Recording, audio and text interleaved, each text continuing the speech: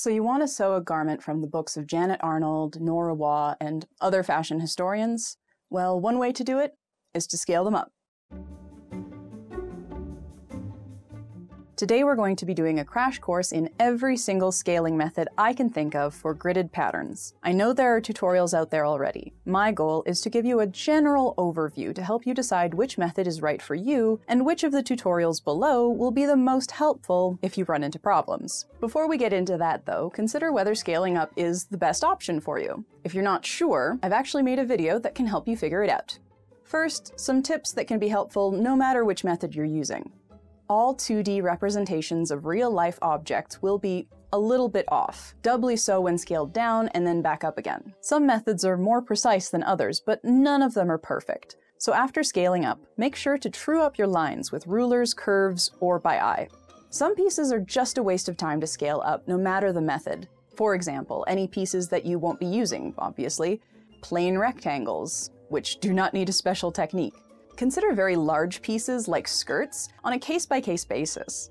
If you're uncertain about, say, a complicated pleating diagram, you can scale up just that portion and use it as a reference, rather than the whole piece. And last, but definitely not least, make sure you know what the pattern scale is. It should say somewhere.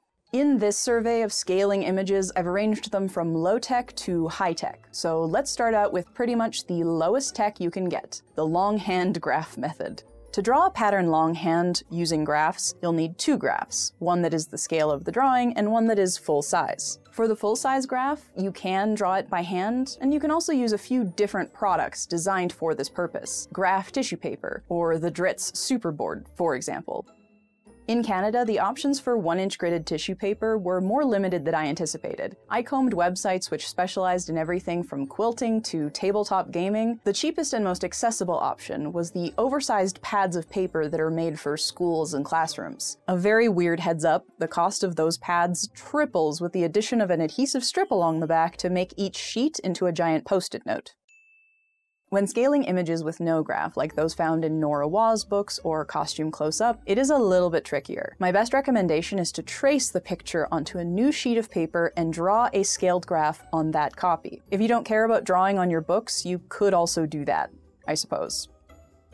I learned this technique in art classes when learning how to copy paintings. You find a corner close to the top of the pattern and then mark a point on your graph paper that corresponds to it. The best way to do this is to do the easy parts first, like when you're doing a jigsaw puzzle and you start with like the corners and the edge pieces. You're looking for parts of the pattern that fall on intersections or run parallel to lines of the graph. I call these my anchor points. Count from the 0 point of your pattern to the point in question. 2 squares over, 3 squares down, etc. After you mark the anchor points, take each square in turn and try to replicate that exact square as best you can. You can reference squares you've already completed, but try to rely whenever possible on the anchor points. Next up on the rung of technological innovation is a pantograph. I will grant you, this is a weird one, but it is so cool. A pantograph was first described by Greek mathematician Hieron of Alexandria. Its first modern recorded use was physicist Christoph Scheiner in the 17th century. It scales up or down an image using a combination of physics and geometry. 4 bars join together to create a flexible parallelogram. 2 pins are adjustable to increase or decrease the scale ratio. 1 pin acts as the stylus which you use to trace the original image. Another pin contains a pencil lead for drawing the new image. At first, this tool is awkward as heck, but it is great fun. I bought this at a hardware store for about $20. It can scale either up or down up to 10 times. A word of caution, the greater the scale increase, the wider the margin of error. When scaling a Janet Arnold pattern, for example, you're increasing the image 8 times. If you make a 1 millimeter mistake on the original, it will be over 3/4 of a centimeter out on the scaled version. This is true for any scaling method, but because the pantograph is tracing every wobble of your hand, it can be extra bad. A tip that helped me, and that I will happily pass along to you, is that the pencil end can be stabilized by securing a weight to it. I also helped steady it with my free hand while tracing. This can also be done with something called proportional dividers, which work on a similar principle. Another little tip, the word pantograph is used in a few other contexts nowadays. Searching the term will also bring up industrial scale laser plotting machines and pattern templates for quilters. Before we move into the 20th century with our scaling up methods, I'm going to say a quick thank you to my Patreon patrons. There are a few more of you, which is very exciting. I would like to especially thank Elizabeth, who gets a verbal shout out as the newest member of my Mary Shelley tier. Thank you so much, Elizabeth. And hey, cool name. If you'd like to become a Patreon patron to get behind-the-scenes glimpses at upcoming projects, vote in polls, and get advanced viewing of videos, among other things, follow the link in the description or in the card above. And speaking of more of you, this channel hit 10,000 subscribers last week? What?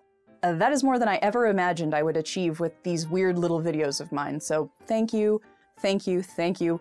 Holy cats, this is amazing, and I'm unbelievably grateful to all of you. But I digress. Let's plunge headfirst into the 20th century. Scanning and printing. This is an option that works best if you have access to fairly robust image editing software, since increasing an image this much can create pretty large files. Most personal use scanners are on the smaller side. Scan the image in sections, since you don't need all of the pattern pieces to be in the same image file anyway.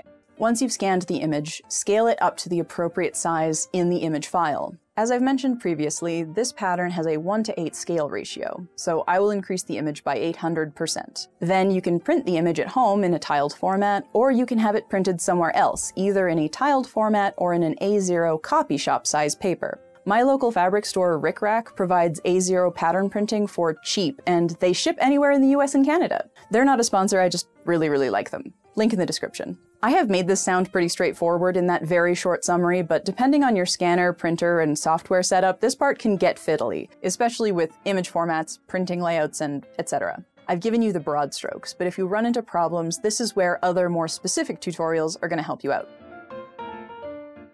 The projector method. Now, regarding the projector, if you don't already own one, don't go out and buy one right away.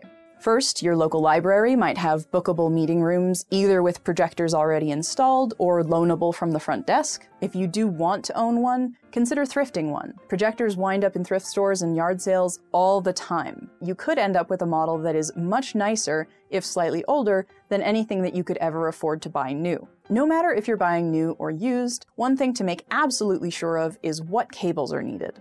So we will have the briefest of sub-tutorials so that you do not have to suffer, as I have, through the treacherous world of Tech Bro YouTube.